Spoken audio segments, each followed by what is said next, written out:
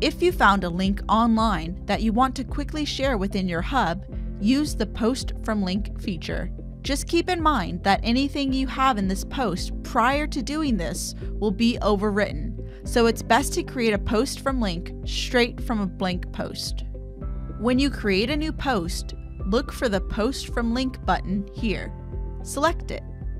From here, you'll be able to add the link of an article you found online or any other external URL page you would like to share.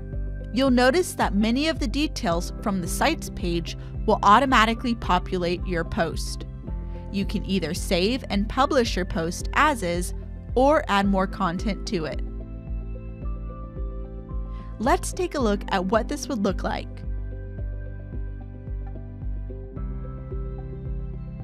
Nice!